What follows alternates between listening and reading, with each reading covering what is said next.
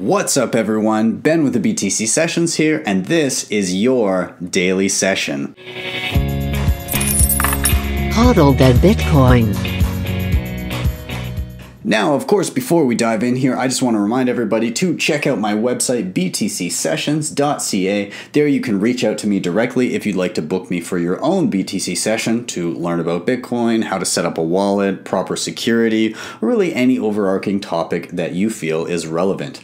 Also, feel free to head over to my Teespring link down below and grab yourself some swag if you'd like that big dumb picture of me across your chest, your phone, your mug, whatever you like, or you can get a shirt that says your altcoin sucks. I'm sure I'll come up with some other stuff too, but that is a thing you can do. So let's dive in to the news today. Now, the first article here is from Bitcoin Magazine by Aaron Van Wirdum, and the title of this article is Taproot is Coming, What It Is, and How It Will Benefit Bitcoin. Now, Aaron in this article doesn't just talk about Taproot, he talks about two other technologies. One is MAST, Merkleized Abstract Syntax Trees. Don't run away yet, it's not as scary as it sounds. And secondly, the other is Schnorr signatures. So that in combination with Taproot is what he's talking about here. Now, what are these things? Before we dive into that, I just want to clarify one thing. A lot of people think that Ethereum is the platform for smart contracts and Bitcoin does not have smart contracts. But that is technically incorrect because all of Bitcoin is a smart contract. Essentially, any Bitcoin transaction is a smart contract. When you send a Bitcoin transaction, what's actually happening is you have a script that locks up funds, and that script says something like, if you present your private key, then you can unlock these funds and move them elsewhere.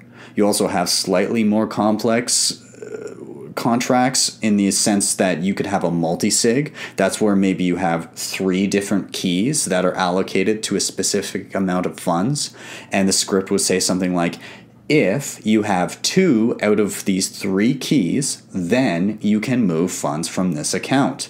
You can also add things called time locks so that those funds cannot be moved until a certain block or a certain point in time in the Bitcoin blockchain. So we do have smart contracts, but they are limited.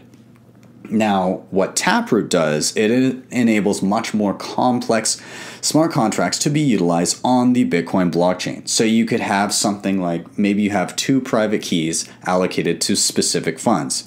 And you can say, if you have both keys, then you can move the funds at any time. Or if you have this key, you can move the funds after a period of 1 week. Or if you have this key, you can move the funds after a period of a week if you also have a secret number provided. So you can get all of these ifs, ands, ors involved, and it makes it much more complex.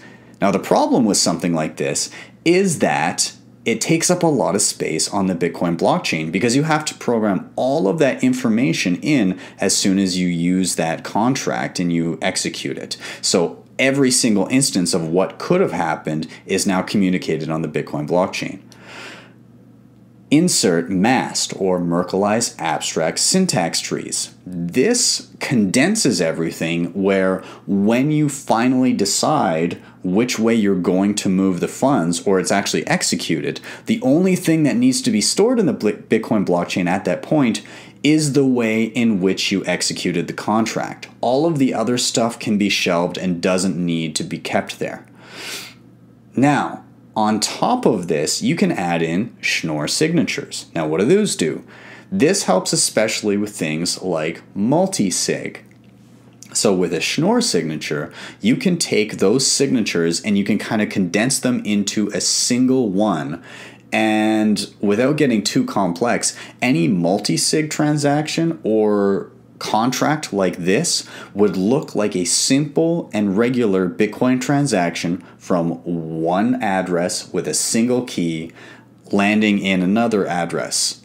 So it takes up much less space, plus it adds privacy on top of that, because to a blind eye looking at the blockchain, well, to anybody looking at the blockchain, it just looks like a regular Bitcoin transaction, but under the hood, you have no idea whether it's multi-sig or a complex smart contract. So now these topics can be very, very dense and hard to sift through. I am still just barely trying to wrap my head around a lot of this stuff, but I'm going to link a few things down below. One is myself and Zack Voel from the Coin Pod talking about Schnorr signatures a while back. Again, we were just kind of starting to wrap our heads around the concept, so feel free to take a look at that. That's kind of an easier talk through, just like I've had with you. I've also linked a video of Andreas answering some questions regarding Schnorr signatures. I encourage you to watch that. He's, of course, a genius when it comes to explaining this kind of stuff. That's where I started to wrap my head around it. And then if you're looking to dive a bit deeper, I've included a lengthy video from Pieter Wuille where he gets into Taproot and Schnorr signatures amongst some other things. That one is a little bit more difficult to wrap your head around, but I encourage you to watch it anyways. And finally, I'm also linking this article here from Aaron van Wirdum. Now that I've kind of started to wrap my head around all of this stuff, this article puts it a bit more succinctly, and I was very surprised reading through it that I was able to decipher a lot of what was here, and hopefully I did a good job of it. But let's move on. So up next, we have an unfortunate story. Now, this lines up with a video that I did just the other day. So, Ryan Selkis is the founder of a crypto research group called Messari. Okay, they've got a great website. They do a lot of reporting. They have some great metrics on pretty much every coin. Not that I dive into other coins too much, but they put out a report the other day that more or less calls out Ripple and XRP for vastly overstating not only the market cap of the coin and how that's manipulated via funds not being able to be liquidated due to specific contracts with certain people, but also they vastly overstated their daily volume due to most of the funds being traded, in fact 99% of the trades happening overseas where there's no regulations, and people are likely doing wash trading where you're gaming the system by selling to and buying from yourself so it looks like there's demand for the coin. So anyways, of course, Ryan Selkis expected some online trolling from Ripple, from the XRP army, because they're exhausting to say the least, but this quickly descended into death threats. So he started getting calls to his house, death threats online. Somebody actually called his house and recited his wife's birthday to him and then hung up. And eventually here's the quote here: "Someone just called me from a Nashville number and recited my wife's birthday to me, then hung up." He calls out the CEO of Ripple and says, "These are the type of animals you and your fucking company enable." Then he goes on to say, "I want Ripple, Brad Garlinghouse," and lists off a bunch of higher-ups in Ripple, "to denounce any XRP community threats against my family. I'm going to the FBI and local police after 3 calls, ensuring our family doesn't get swatted. I'm not going home until it's publicly stated." It is pretty rough. Again, the problem is this isn't an isolated incident. You saw it happen with people like Jameson Lopp and Jeff Garzik. So they were both on either side of the fence with the Bitcoin scaling debate, and they both took a lot of hate from people, but they also had real threats against them. In fact, Jameson Lopp, his house was even swatted. So I guess all I'm going to get at here is that it's far better to deal with opposing ideas, to battle them with better ideas than with threats and violence. Like, what the hell are you doing? Good job, XRP army. Okay, let's move on. Now, this is my final thing I want to talk about today, and this is just a cool little tidbit of news that happened in the past day.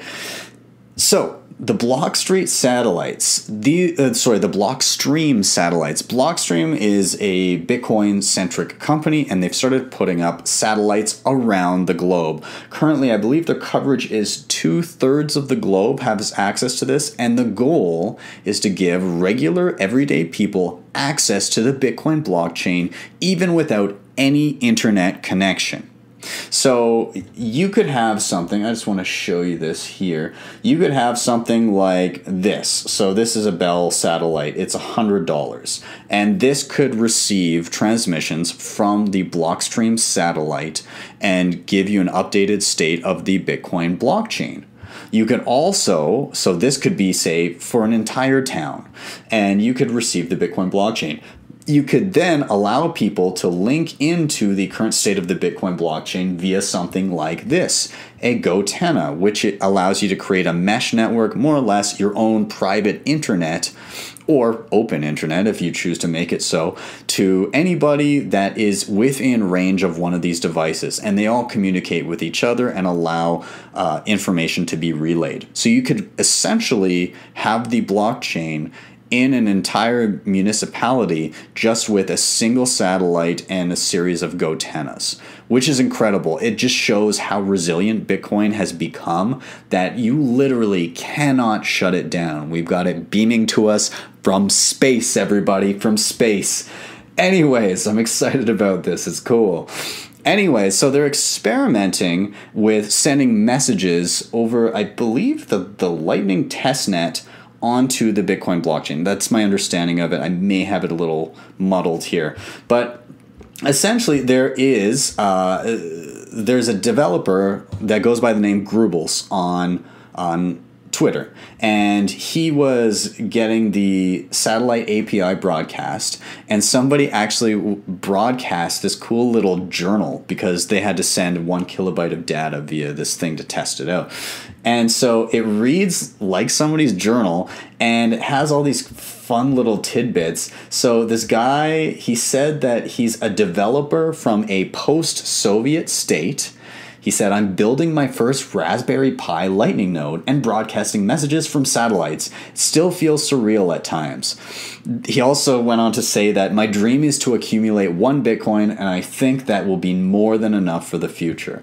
So the response to this is really, really cool. Like it's just, the Grubbles himself, he said it felt like something out of Blade Runner when he stumbled across this message on the blockchain by accident, more or less. And he did save it as he archived it so that people will be able to find it for time to come. And even Adam Back from Blockstream ended up, he retweeted it and he said, "That's great." And he said, "History rising." So I love that. Things like this are what make Bitcoin really, really fun, and I'm always excited to see things like this pop up. Just that resilience, that kind of cypherpunk ethos really coming through. So, guys, I hope you have had a wonderful week. Have a very great weekend. Remember, all the links to everything I talked about will be down below. Hit up my website, and I will see you guys after the weekend for the BTC sessions.